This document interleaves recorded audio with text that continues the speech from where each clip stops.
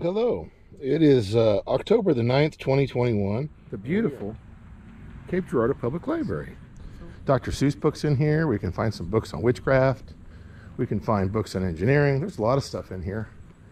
But specifically what we're going to look at today is the teens room, which is designed for ages 12 through 18. And there are signs stating that we need to respect their space.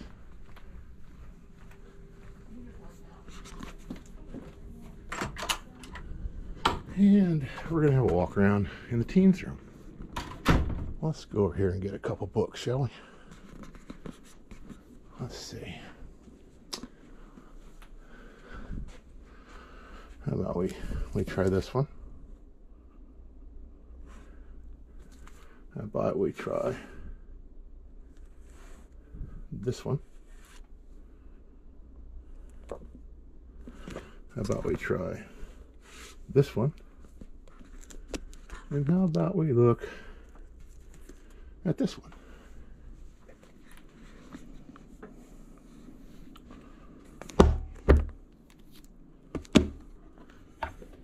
This is our first book we're going to look at. This book is Gay by James Dawson. It is the ins and outs of being gay. Here is part one, boy sex. So, part one, boy on boy sex. Can you see that right there? They go through and they talk about the lips. You should always start by kissing. The nipples. A lot of guys like their nipples being played with. Neck, ears. These sensitive areas love to be kissed and licked. Here's skin. Here's the penis. Here's the testicles, also to be treated with loving care. It says a bloke. Boy on boy sex. Doing sex. What kind of sex can we have? What kind of sex can boys have? Well, there's handies. Perhaps the most important skill you will master as a gay or bi man is the timeless classic, the hand job. Good handy, bad handies. It tells you how to do it. Blowies. This is great. Oral sex is popping another dude's peen in your mouth, or indeed popping yours in his. There is only one hard fast rule when it comes to blowjobs. Watch the teeth. Lips and tongue, yes. Teeth, no. Letting a guy come in your mouth. Get away from the volcano before it explodes. Bumming. Well, in the absence of a vagina, gay and bi men make excellent use of the back door. Pre-care. Gotta have some pre-care. Pleasant as bumming can be, we must hold in mind that primary functions of the passage is to do poo-poos. Poo-poo is not sexy. Therefore, those of you planning to have anal sex will need to dedicate a portion of time to ensuring poo doesn't creep into your sexy fun time. Here's a list of all the positions that boys can have sex. A little chart. Roles, dude and dude pairings can get tricky. Have to discuss who's on top and who's on bottom. To use spit to put on your penis before you enter another man's body. We're doing it Brokeback Mountain style. Part 2, girl on girl sex. What exactly is that?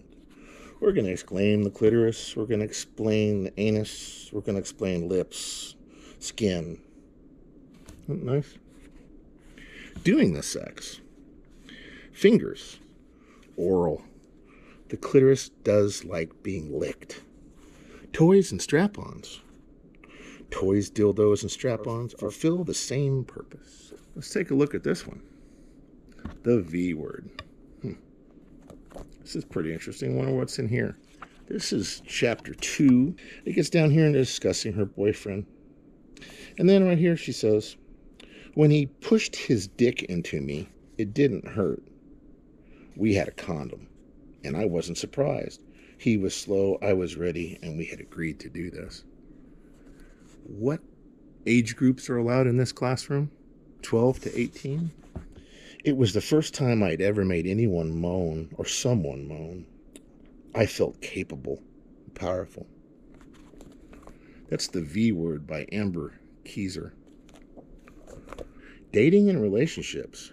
I'm not a lesbian, but my girlfriend is. Queer dating. Question and answer. It's natural to have lots of questions and confessions as you're entering the queer dating scene. Most likely, a lot of what you've learned is probably modeled after heterosexual binary, boy-girl dating. So what happens if it's a boy-boy or girl-girl or totally outside the gender binary? Here are some common questions and answers.